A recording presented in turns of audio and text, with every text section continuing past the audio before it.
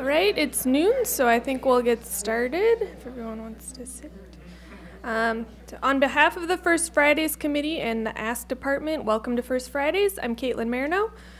Welcome back to our regular guests, and of course a special welcome to any who are with us for the first time, and it's nice to see that everyone's thawed out a bit.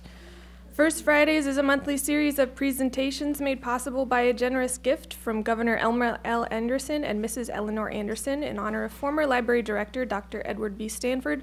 The presentations are based on materials in the University Library's archives and special collections. This year's theme is We Are Here, Women in the Archives, focusing on female identifying stories. Today's presentation focus on the James Ford Bell Library. Please note, if you had looked at one of our earlier flyers, the Northwest Architectural Archives presentation, which was originally planned to follow the Bell Library presentation, has been canceled. We apologize, but Marguerite Ragnow will be speaking for the entire hour. And then lunch today is from Gorka Palace. Tour afterwards will be with Tim Johnson. He's waving in the back if you don't know. So if you would like to have a tour of our cavern after the show, just go find him. And then before we move on to the rest of the presentation, I think we have a short announcement from Kristen Clark about Friends of the Libraries.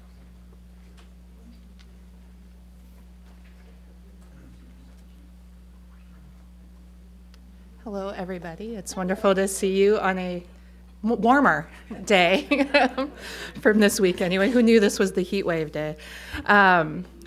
My name is Kirsten Clark, and I work here in the libraries, but I'm also on the board for the Friends of the Library, and I just wanted to also thank you all for coming and let you know we have a little bit of information on the back table about some of our friends groups. One in particular, we do have a friends group that is the Associates of the James Ford Bell Library. So with Maggie talking about it, you're going to see a lot of the resources that they have in that collection, and that's a great way to support it. We have other friends groups. There are friends groups for the Treader Collection, the Curlin Friends, the Friends of the Anderson Horticultural Library, the Friends of the Sherlock Holmes Collection, and then our larger Friends of the Libraries group that supports many other initiatives and other collections within the library. So again, welcome, and thank you for coming. So our presentation today is Both Seen and Unseen, Early Modern Women in Global Perspectives by Dr. Marguerite Ragnow. Women filled the pages of early modern travel narratives, many authored by men, but a few written by women, yet somehow we seem to know very little about these women. Most of them remain unseen by history. Join curator Marguerite Ragnow as she explores how European men depicted the women they encountered on their travels and hear some of the female travelers' perspectives of the people they met on their journeys.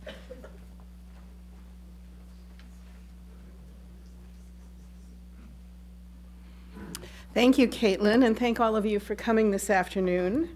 I seem to have 3 microphone choices, so I'm going to get rid of 2 of them. And get the first slide up there. So as Caitlin mentioned, this year's theme is Women in the Archives. And while almost no one has studied them, the James Ford Bell Library is just full of women. So many, in fact, that when I made this bold statement, and I don't know if I can get the mouse up here. Well, okay, so if you look at the second line, it says, as authors of their own stories, and that all of the women authors in the Bell collection are travelers. Well, I forgot entirely that we have other women in the collection. Other female letter writers who, staying at home, corresponded with their traveling friends and relatives, and thus their letters to these gentlemen can also be found in the collection. So almost all of the female authors in the collection were travelers. As noted on the slide, the women in the collection appear as authors of their own stories or as represented by men from their own cultures or from other cultures. Generally, it is European men writing about the women they encounter on their travels. Today, I'm first going to introduce you to 3 female travelers who recorded their thoughts and impressions, 2 published and 1 not. I'm also going to share the story of a woman who told her own very unique story, a traveler, but so much more. I will offer a few images that accompany 2 travel narratives written by men, and last but not least, female pirates. So let's get started. In 1750, on a warm afternoon on the 2nd of June, a young British Marine named James Gray stunned the crowd in a London tavern by announcing, "Why, gentlemen, James Gray will cast off his skin like a snake and become a new creature. In a word, gentlemen, I am as much a woman as my mother ever was, and my real name is Hannah Snell." Apparently, the crowd was stunned to silence. From that moment on, Hannah Snell became Britain's most famous female soldier and an overnight sensation. For the remainder of the year, she enthralled London theater audiences with tales of her life as a man soldiering for Britain. Hannah was born in Worcester, England on 23 April 1723, the daughter of William Snell, a hosier and dryer, and his wife Mary. Little is known of her childhood, although after her story became public, locals claimed that she'd played at soldiers when she was a child. Her parents both died when she was 17. And in 1740, she moved to London and married a Dutch seaman named James Sums. However, once she became pregnant with their daughter, her husband left her. The daughter was named Susanna, but she lived only a year. And after her daughter's death, Hannah decided that she was going to track down her husband. One assumes because she loved him, but it doesn't say. So she borrowed a suit of men's clothes from her brother-in-law, James Gray. She assumed his name and began to search for her husband. Traveling first to Coventry, she found herself impressed into the 6th Regiment of Foot in the Army of the Duke of Cumberland on 23 November 1745. And she went off to fight against the Stuart claimant or pretender to the British throne, popularly known as Bonnie Prince Charlie. So for those of you who don't know what impressment is, during this period, during times of war, the British government would send scouts out into the countryside and into the towns and pretty much grab any able-bodied boy or man for service in the armed forces, either in the army or on board ship, whether they had any experience or not. They got on-the-job training. So she was taken for a boy and impressed into the service, and off she went. However, for preventing the rape of a local girl by her fellow soldiers, Hannah was sentenced to the lash by her sergeant. Now, all of the accounts say that she received 500 lashes. But I find that difficult to believe. Even 50 seems more than the boy she was believed to be would have been given. So I suspect that somebody made a typo, and that typo was continued on in all of the accounts that were published subsequently. In any event, although she managed to conceal her identity and her sex during that ordeal, she deserted the army, traveled to Portsmouth, and instead joined the British Royal Marines. Her unit sailed to Lisbon aboard the ship Swallow. It was there that she learned her husband had been executed sometime previously for murder. In 1747, the Marines sailed to India, and in August of 1748, Hannah and her Marines were sent on an expedition to capture the colony at Pondicherry from the French, actually from the French East India Company. There she sustained significant injuries to her legs and a musket ball to her groin. Reports indicate that she either removed the musket ball by herself or asked a local woman to take it out in order to avoid being operated on by the regimental surgeon and thus revealed as a woman. As a result, Hannah was promoted to ordinary seaman and served on 2 more ships before her unit was recalled to England. And once back in London, her tour of duty ended, and she revealed her identity. So popular was she with her fellow Marines that even after her true identity was revealed, they encouraged her to apply to the Duke of Cumberland, who was the head of the army, for a military pension. She was successful, and her name was put on the military pension list, and later in 1750, her military service was recognized, she received an honorable discharge, and awarded a pension. Let's see.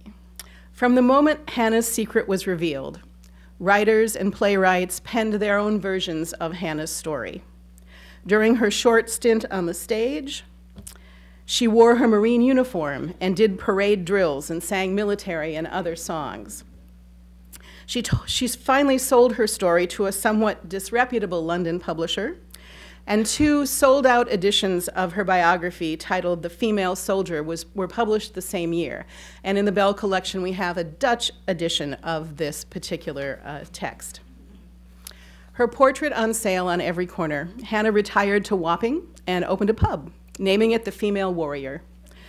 The pub sign represented her in regimental dress on one side and in her Marine uniform on the other, with the inscription, "The Widow in Masquerade." She married twice more and had 2 sons. But at the age of 68, she began showing signs of what we would call today dementia. And she was committed to Bethlehem Hospital in August of 1791, where she died the following February, 1792.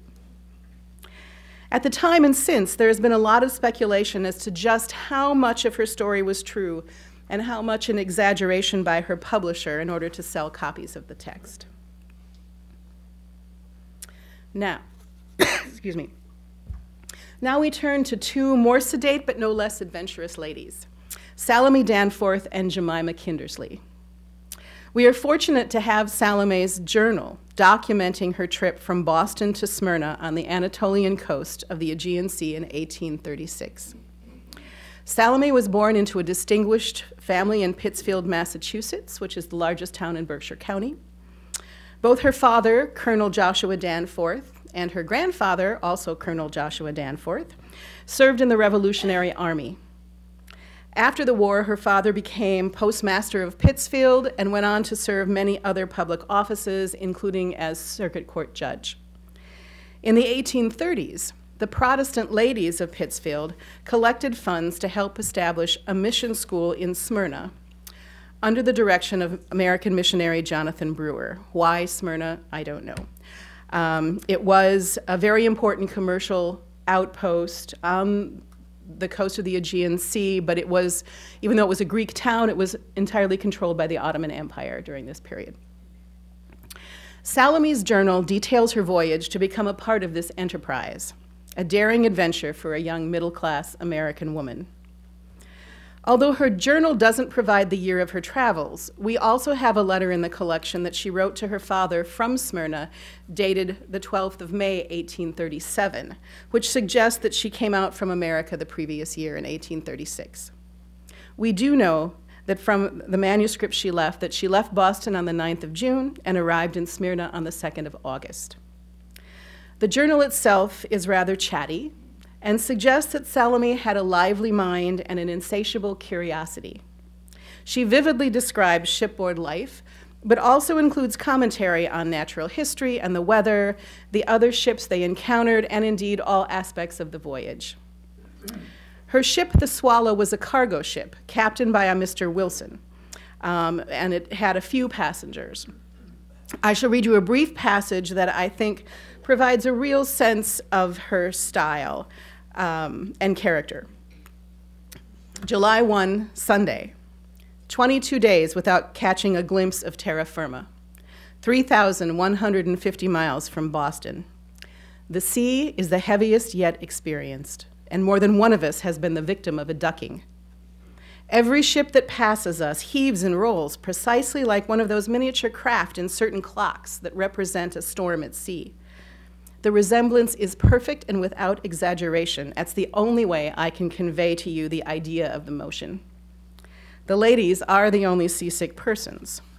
Still, none sit at the dinner table, though they hover variously on sofas, stools, and trunks, waiting for the spirit to move their troubled meals. The motion of the ship is too violent to admit to religious exercise. Indeed, it would be impossible even to read. In the afternoon, the captain takes a sight with his quadrant, obtains his longitude, and declares most positively that land will be visible before evening, should the breeze hold out. At 4 p.m., I like to be particular, she says in parentheses, the aromatic perfumes of the yet unseen land scented the air. Some fancied the aroma of orange and lemon blossoms could be perceived. Unfortunately for that theory, they ceased budding months ago. At 5 p.m., the cry, "Land ho!" sends a thrill throughout every breast. The gentlemen mounting the rigging, the ladies are impatient to have a look through the spyglass. The chickens and hens also display unusual impatience to see land. And here you see a little drawing that she did in the middle of the page. It shows the chickens and hens poking their heads out of their cage. I could find very little research available on Salome's life once she reached Smyrna. However, references to her appear in other people's letters and journals, and the record of the Berkshire Jubilee, held in Pittsfield, her hometown, on 22 and 23 August 1844, records that she was the head of a, quote, flourishing Protestant boarding school for girls in the village of Bornabat, about 6 miles from Smyrna, the only school of its kind in the Turkish Empire. She also married. Volume 80 of the Missionary Herald, dated 1884, reports on August 5th of that year, Mrs. Salome Danforth Stevens, for many years engaged as a teacher and in the evangelical work in Smyrna, died there. She had been a teacher and missionary in Turkey for 48 years. Our next intrepid traveler is Mrs. Jemima Kindersley. Her 300-page journal was published at London in 1777 as letters from the island of Tenerife, Brazil, the Cape of Good Hope, and the East Indies. These letters are dated June 1764 to February 1769, when she returned to England. Jemima was born in Norwich, England in 1741. At the age of 22, she married Colonel Nathaniel Kindersley, a soldier with the British East India Company's Bengal Artillery. A year later, she gave birth to a son named Nathaniel Edward, and in June of the next year, 1764, she and her new son set sail for the East India Company station at Pondicherry, India, her husband having left earlier with his unit. She and her son arrived in June of 1765, and her account is of this long voyage, which included 5 months' stay at the Cape of Good Hope. It also includes some visits to towns in the interior of India with her husband, and then the voyage back to England in 1769. This traveling is captured in 68 letters. In this slide, you can see the route of her travels. Let's see if I can get the mouse to show up. There we go. Is it visible now? Oh, let's try again. Sorry. Okay, there we go. Whoop.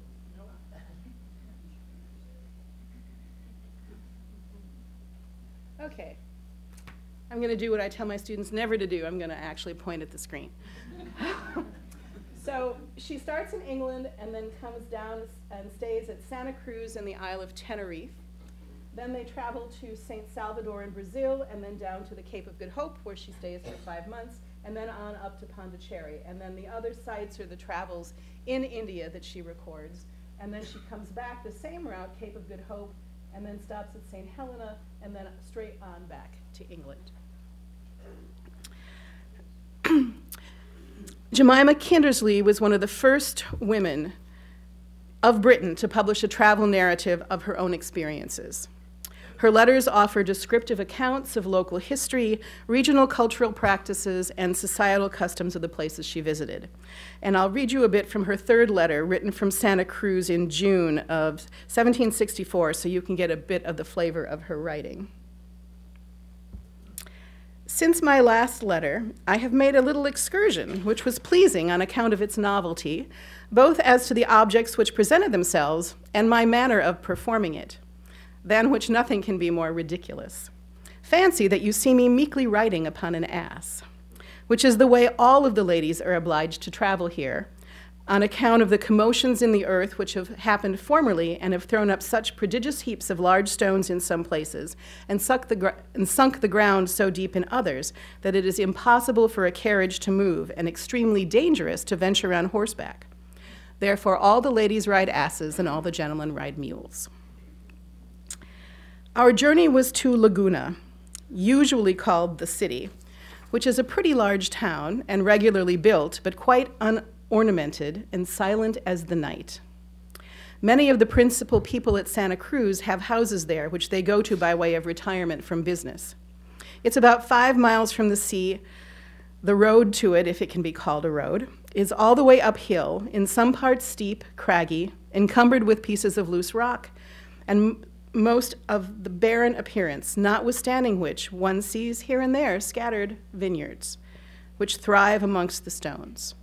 As soon as we arrived at the city, we found ourselves in another climate. Instead of the heat, which at Santa Cruz is very great, it is there so cool that we walked in the sun at midday with pleasure, and the air was fresh and perfectly agreeable. Laguna stands on an eminence, and Santa Cruz in a valley. But after allowing for the circumstances and the accidental difference of soil, etc., the change appears to me to be greater than with all those allowances one could possibly suppose within the distance of 5 miles.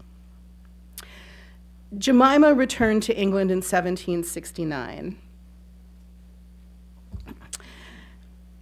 Her only stop, as you can see on the map, was at the island of St. Helena, and she wrote her final letter there, February 1769.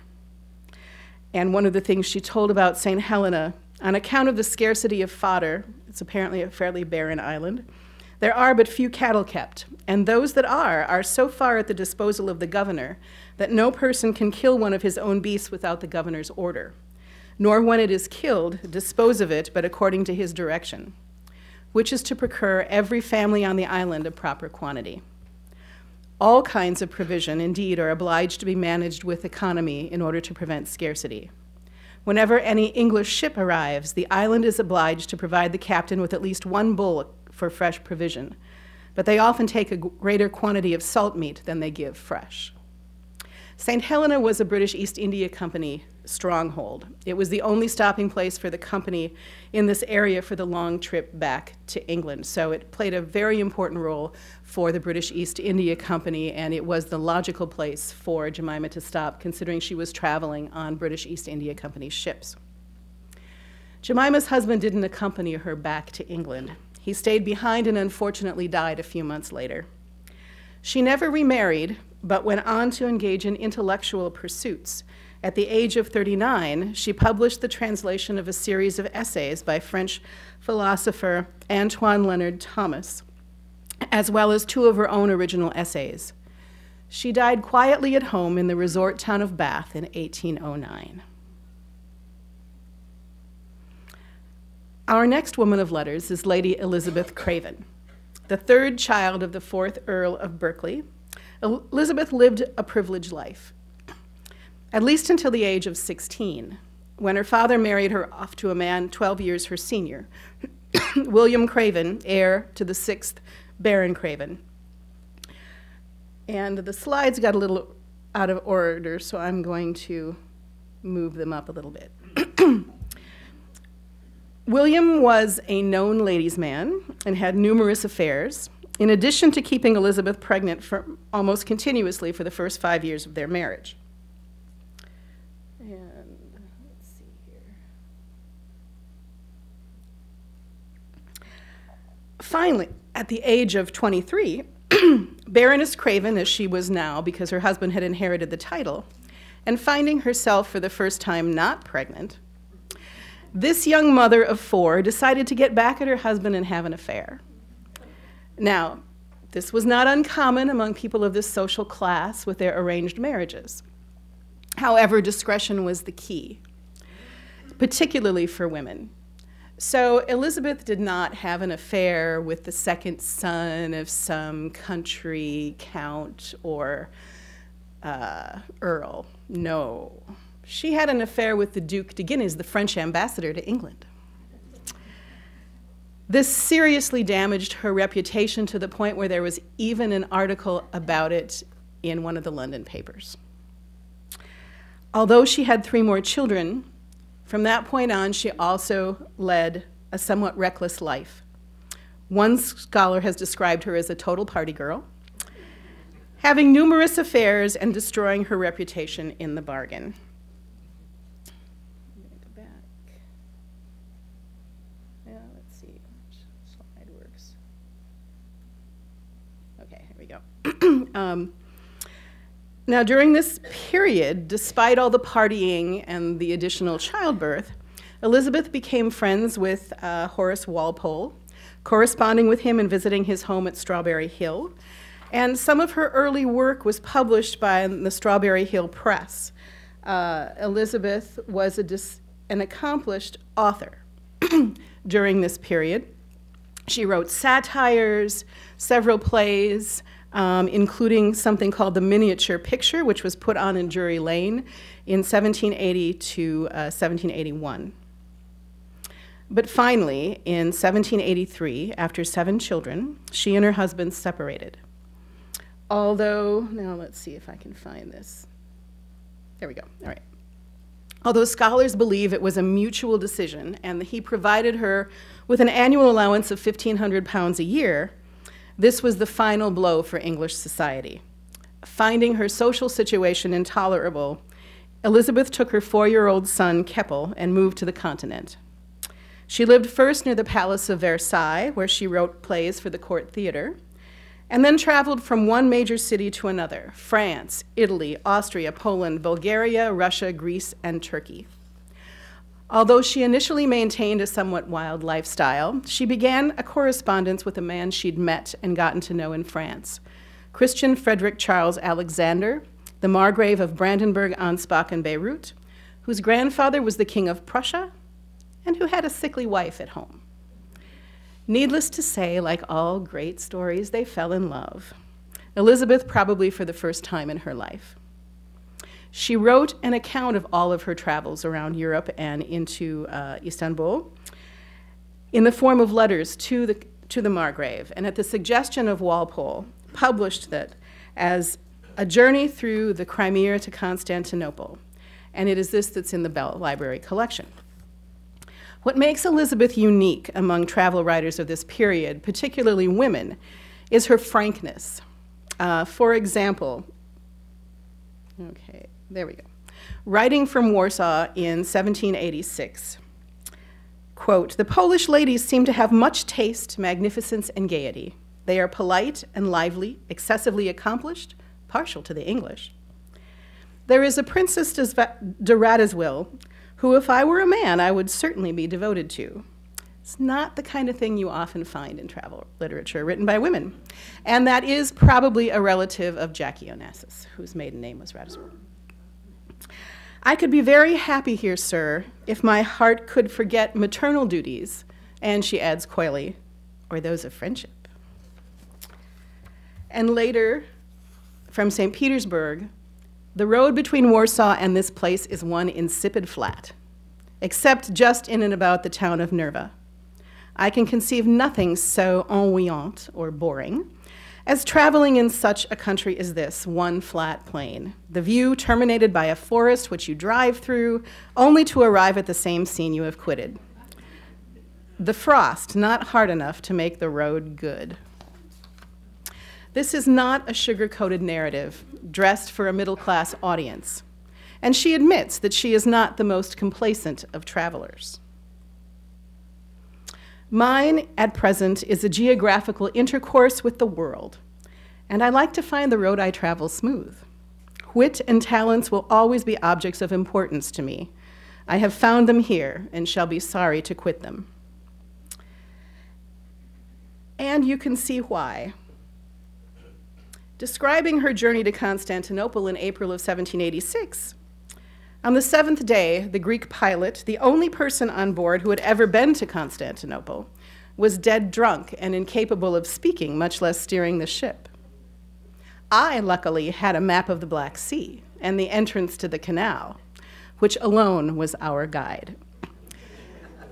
She goes on to describe herself with the med on board deck and on the top deck, and she's sort of standing below on the poop deck with a travel case in one hand and the map and her umbrella in the other hand, being very concerned because she had written about this rock that separates the Black Sea from the strait that enters into Constantinople, where hundreds of Turkish ships have foundered and been lost.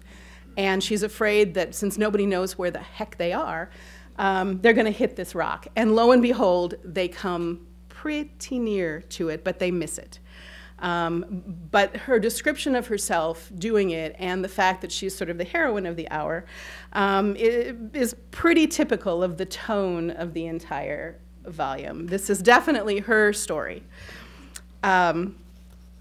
She was also an accomplished musician and composer, as well as a playwright and an essayist, so not only a party girl. And she doesn't react favorably to much of the music that she hears on her travels. And I pulled out an example, her description of listening to some Greeks play at Istanbul. Let's see. Oh, I forgot this one. So as you can see here, with respect to coffee, which you may think would be good in Turkey, I assure you, prepared by the Turks, it is the nastiest of beverages.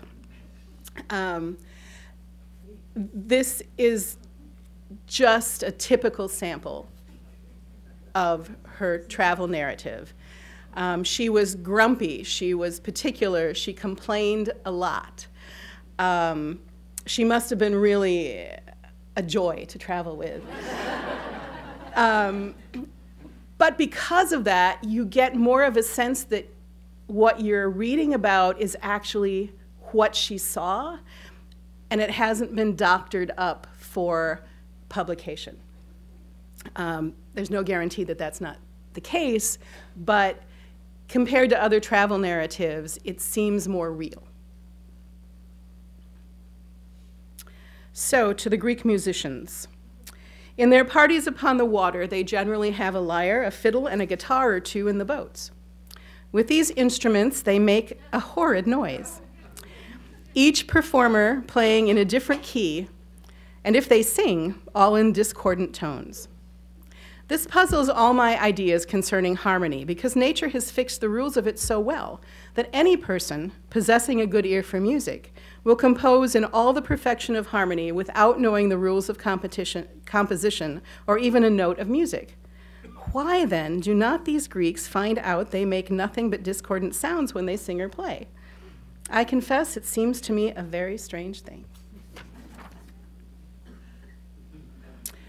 Once back in Europe, in 1787, Elizabeth reunited with Christian Alexander, the Margrave, and when their spouses both died in 1791, they wasted no time getting married. The couple lived both in England and on the continent, and while Elizabeth never fully recovered her reputation, she did convince Francis II, the Holy Roman Emperor, to award her the title of Princess Berkeley. Berkeley had been her maiden name. But this was a title the English didn't recognize, and she wasn't accepted at court, because the king said the Margrave was higher status than she was. Nevertheless, the couple lived a full life until Christian died suddenly in 1806. In 1821, Elizabeth moved permanently to Naples, Italy, where she had a home, and where she wrote a colorful memoir, which was published in 1826. And we don't have it, but I really want to add it to the collection. She died 2 years later in 1828. What a life she led. When I began this presentation, I mentioned that the other source of women in the Bell collection was the travel narratives and books by men. And for the rest of the presentation, I'm going to focus on them. Nicolas de Nicolay was a French mathematician and geographer and sometimes spy. After a successful military career, on his return to France, King Henry II of France made him geographer ordinaire and valet to the chamber. In 1551, Henry ordered him to follow Gabriel d'Aramon, envoy and ambassador to the Grand Turk Suleiman the Magnificent. In the course of the voyage, his unofficial mission was to survey the places visited, including Istanbul, in effect, spying for the French crown. His narrative was published first in Lyon in 1567, The Bell Library has 8 editions of this text, ranging from 1568, beginning with the first edition, second issue, and continuing to 1585. The images that I'll be showing you come from an Italian edition published at Venice in 1580. And that's the title of that. What makes his travel narrative unique is the drawings. He documented people from all walks of life in nearly all the places he traveled, from nobles to merchants to slaves, including the women. These are somewhat static drawings focused more on costume than on personality. Nevertheless, they give us a priceless insight into a little bit of their lives. For example, here are images of women from the North African town of Algiers. On the left is a Morisco woman of some standing, covered in what he describes as essentially a large blanket. Generally, Moriscos were Muslims who converted to Christianity, in Europe often under duress. And since Algiers was an Islamic town, being a Christian convert no doubt lowered their status. On the right, you see a young Morisco slave girl. In his account, Nicolay describes these girls as being dressed only in a garment of finely wrought chains, crocheted together into a sort of garment. In this particular edition, someone has hand-drawn that garment using gold ink.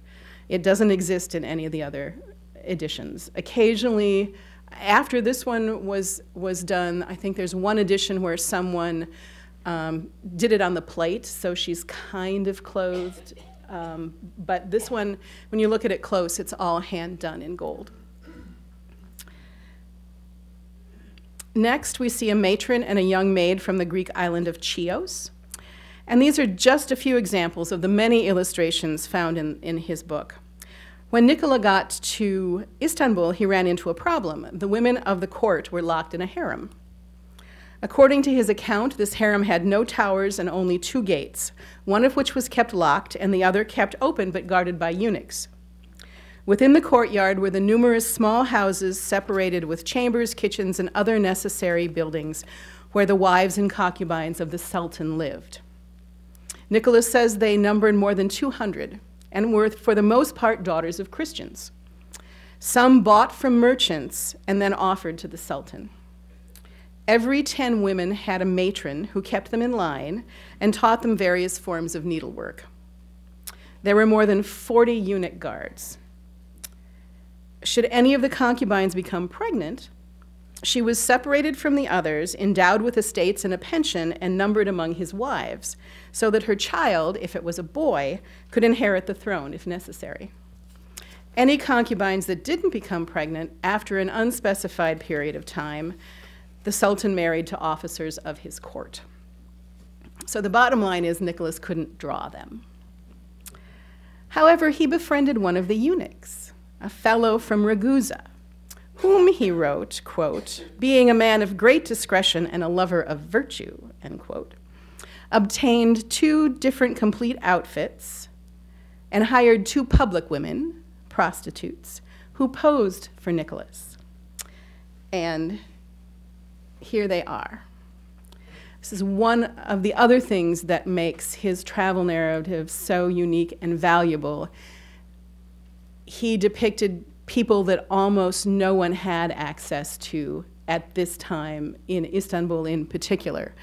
And from what I gather, he did this again in a couple of other places where the object of his pen was Islamic and he couldn't draw them, so he decided on his own that he would hire prostitutes and get them to dress up so he could draw them.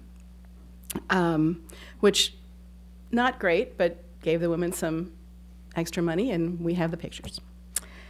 The next slide represents another type of traveler.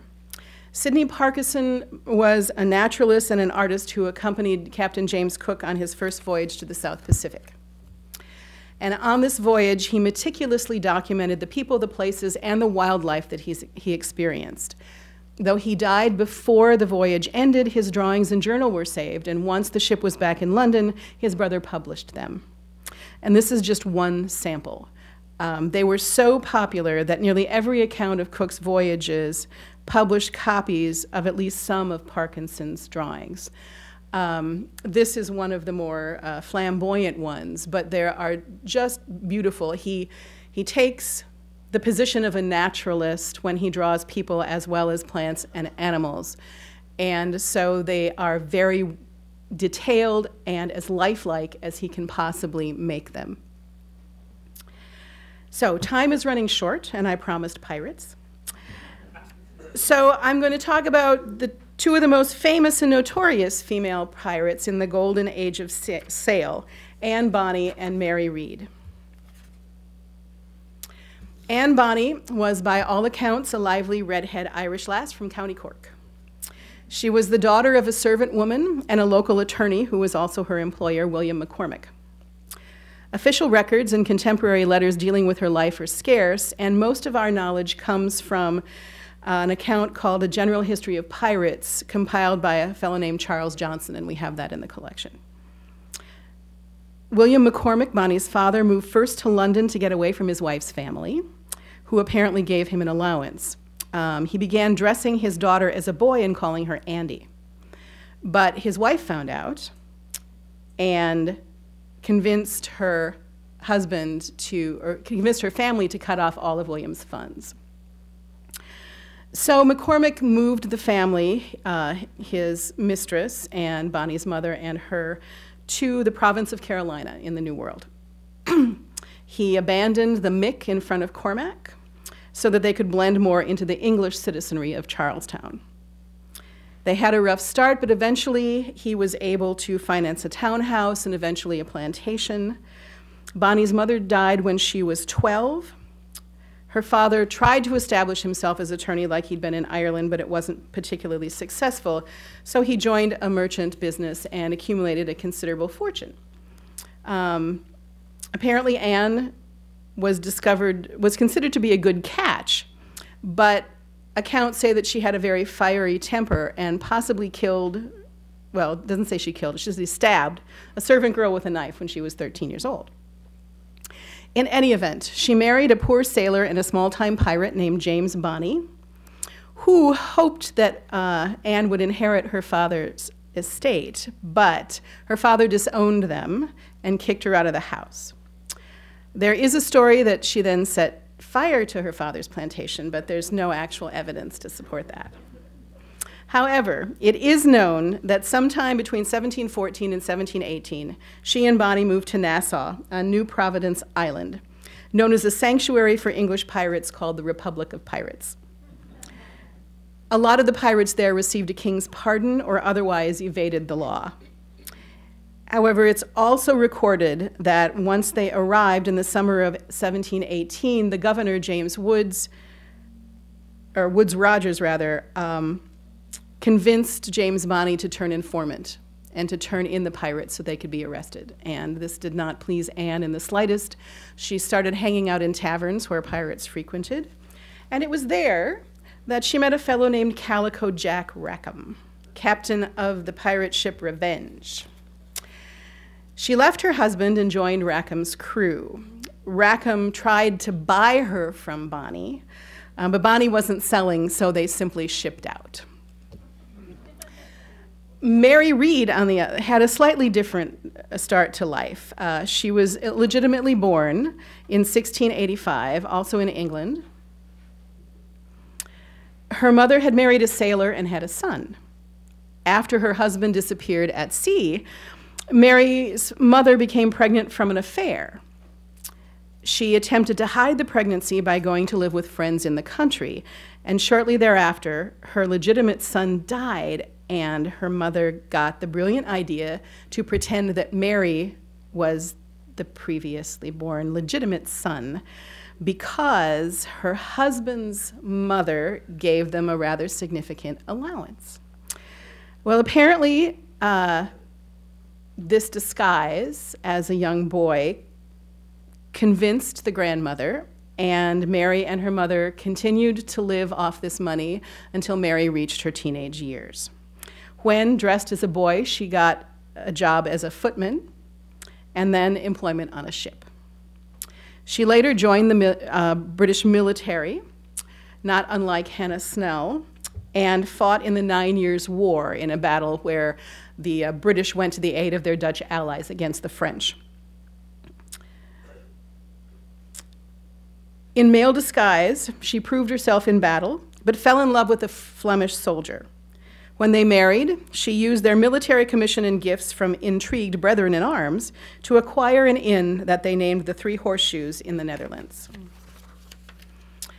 Her husband died an early death, and Mary Read resumed male dress and military service at Holland, but with peace there wasn't any room for advancement, so she quit and boarded a ship bound for the West Indies.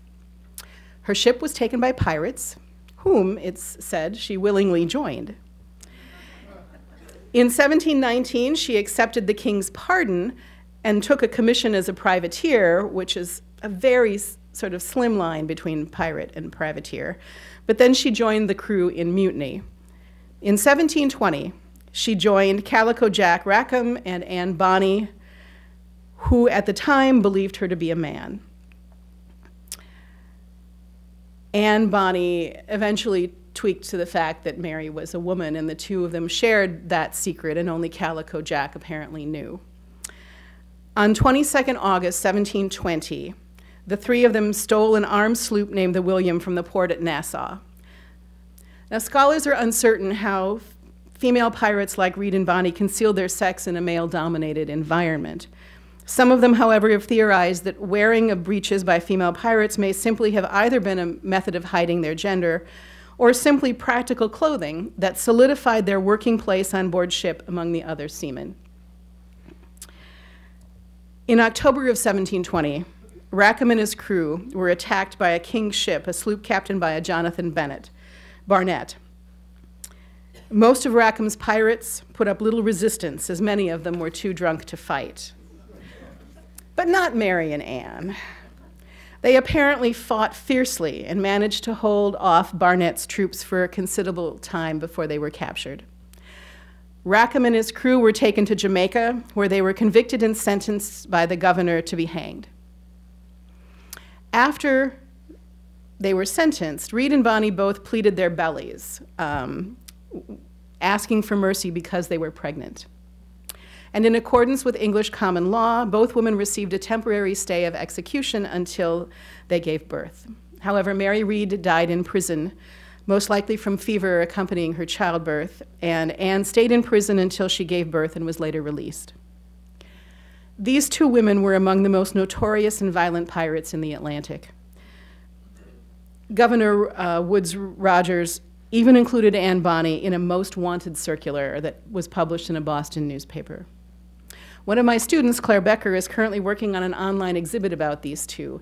And we also hope to add more exhibits about some of the other women I've talked about today and even more. So stay tuned for that.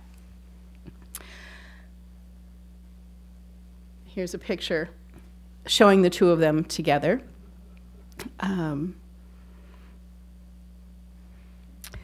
I shall leave you today with what were purportedly Anne Bonny's last words to her husband, Calico Jack Rackham, which, given the adventurous and feisty women I've talked about today, seem particularly appropriate. Quote, "Had you fought like a man, you need not have been hanged like a dog." Thank you.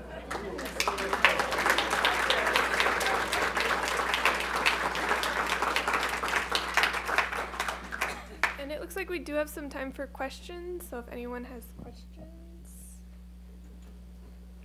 Stephanie? Wait, yeah. I'm wondering about what would happen if we went to the archives to look at some of this stuff. Are there letters? It's, I don't, yeah. Why don't you repeat your question?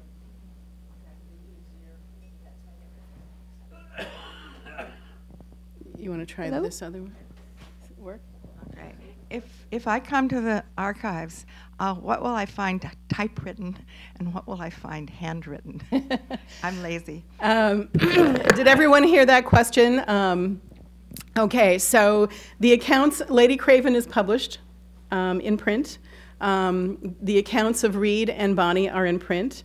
Hannah Schnell is in print, but in Dutch. And the letters of Jemima Kindersley are also in print. Salome Danforth's journal has never been published. It is in manuscript, in her handwriting, and it's not one of these that's been copied over for neat after she got back. It's actually the journal she clearly kept on board ship, along with a few letters. But it's in English, and her hand is very easy to read, so there's that. I've read most of it. A lot of the other materials we have in the collection are printed, though I did just purchase, with help from the associates of the Bell Library, a manuscript journal of a German serving girl who went to Brazil to accompany her mistress, who was marrying the king of Brazil. And she writes in a very clear hand. I think this clearly was probably copied over. But it's, again, never been published. It's in German, but it's very clear German. And it's from the turn of the 19th century, so 18-something. And it was a very short trip. She sailed out from Europe there. They toured the country, and then he was kicked out and exiled back to Europe. And she went both ways with her mistress. So there's no picture of her, but there are pictures and Wikipedia articles about the king and queen of Brazil. Any other questions? Yes? Where do you get the items in your collection? Where do they come from? We generally purchase them. So the question was, where do we get the items in the collection? Where do they come from? At the moment, we generally purchase them from rare book dealers. We've been dealing with most of the same dealers since we opened in the 1950s, those that are still around. We try to find dealers with good reputations who hire really good staff. So a lot of the dealers we have hire PhDs in history, and so they have good research skills, so they are able to authenticate and seek out materials, which saves us some time and money. They're people we trust. Occasionally someone will donate something, but if they do, I have to spend a fair amount of time authenticating what it is, seeing if I can figure out where it came from, all of those things. So we really do prefer to purchase them as opposed to getting them as gifts. In the early days of the library, the first curator, Jack Parker, used to travel to Europe on buying trips and met with dealers there and saw the items that he wanted and then had them shipped home, wrote Mr. Bell long reports about them, and then the decision was made to purchase them or not. Even after Mr. Bell died, Jack continued to make trips for a while, but now with the internet and FedEx, everyone sends me, digital scans of the items, detailed descriptions, and then they ship it to me on spec. I examine it, decide if I want it, and purchase it from the comfort of my office, which sometimes seems a shame and at other times doesn't seem such a bad thing. Any other questions? All right, well, thank you all very much for coming out.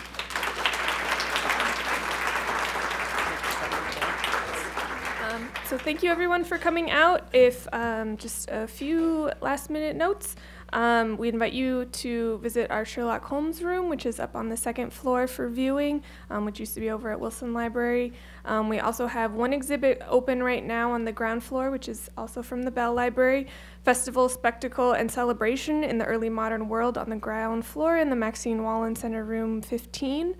As you can see right now, we are in process on our other exhibit, which will be the ABC of it, Why Children's Books Matter, which opens on February 11th. So we invite you to come back and view those 3 floors of materials from the CLRC celebrating the 70th anniversary of Dr. Irvin Kerlin's first gift of children's books and artwork to the university libraries. And we also ask you to join us again on March 1st for a presentation from the University of Minnesota Archives. Thank you. And if you wanted a tour, Tim's in the back.